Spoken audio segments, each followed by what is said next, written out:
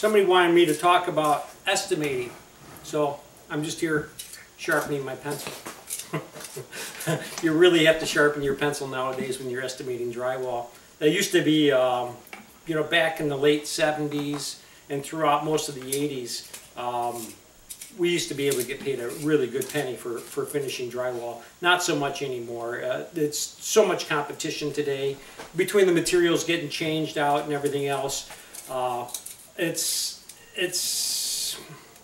you know, that's kind of why I started my own company. I started my own company because I needed to make a little bit of profit on the drywall. I needed to make a little bit of profit on the hanging, and then make the profit on the taping to get the same pay that I used to get just as a taper. But that's okay. I mean, I'm not afraid of hard work. So what I'm gonna talk about the way I estimate. Most of my contractors don't even ask me for a price. I don't price jobs out usually. They just tell me, Ray, it's ready, and I go and do it. So I've got a great rapport with the contractors that I work with, which I really love.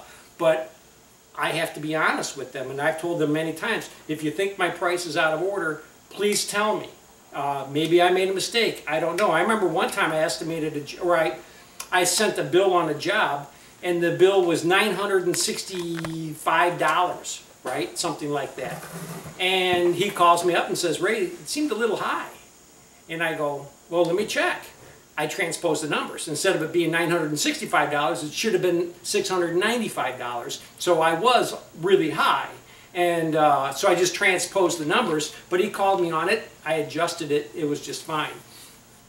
But the way I like to estimate, or the way I like to charge for jobs, is you know how much drywall is going to cost you.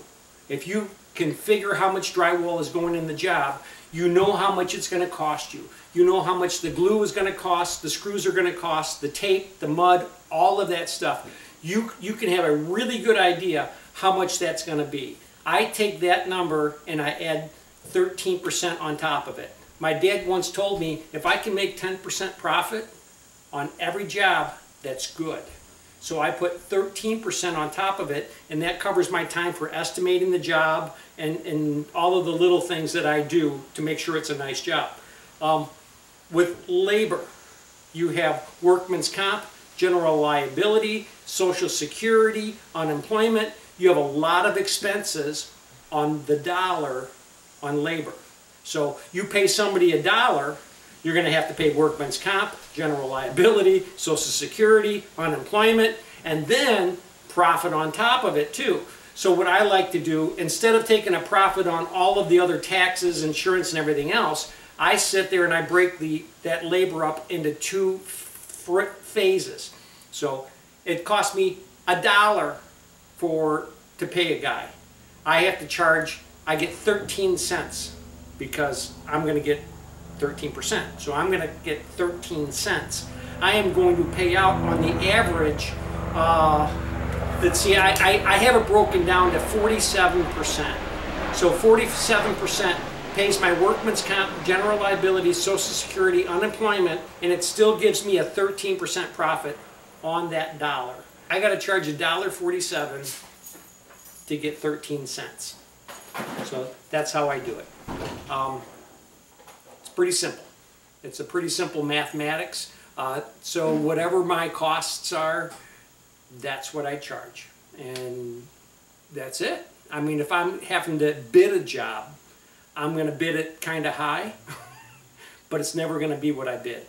Always going to be under what I bid. If it's a big job, it's probably going to be about $1.25 a square foot. Could be a little less than that if it's a big job. If it has a lot of cathedral ceilings, vaults, hard stuff, it's definitely going to be $1.25 or more.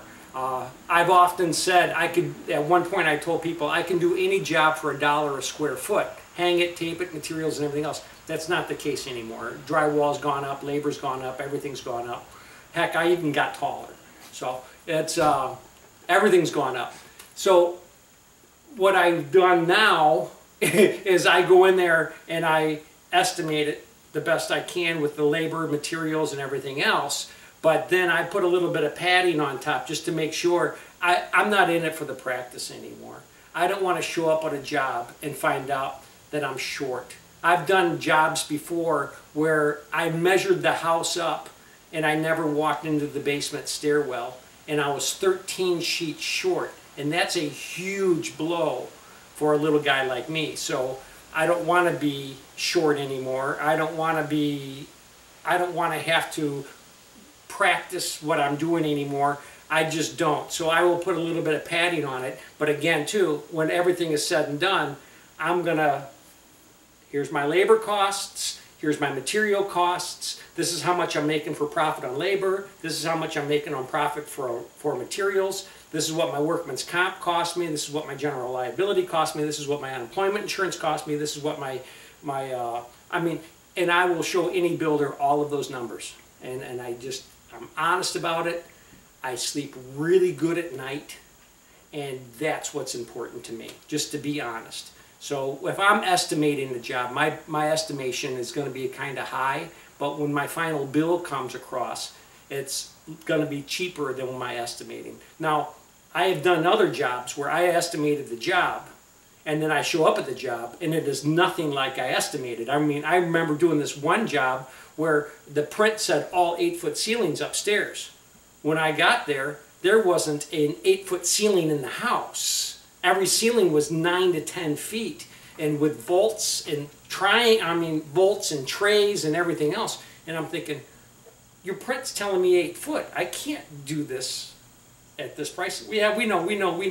And my $17,000 price went to like $27,000 because the downstairs too, I was only supposed to do half the downstairs. It was a remodel job, and they gutted the entire house. Now I had the entire house to do.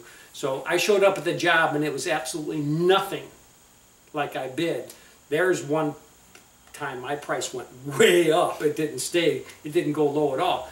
But when everything was said and done, I still only made 13% on labor and 13% on materials. That's all I made. So that's pretty much all I have. I mean, estimating is estimating. Different areas are going to be different.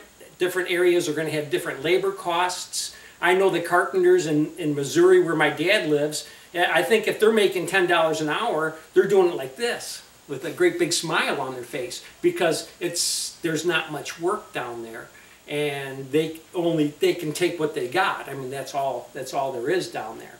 And in other places, my gosh, you can't buy 15 minutes of a carpenter's time for $50 because they get more than that. So that's all I have. So hey, each area is different. Bid it honestly. Give people their money's worth. A friend of mine said, he was an old Jewish guy, actually. I was working in Arizona, and he told me this. He says, Ray, tell people what you're going to do. Give them a good price to do it, and do exactly what you tell them you're going to do, and you will be successful. So that's my advice to you. Tell people what you're going to do. Give them a good price to do it, and then do exactly what you told them you were going to do. And have a good day. Hey, if you really like this video, subscribe. And if you really, really like this video, share it with somebody else. You have a great day.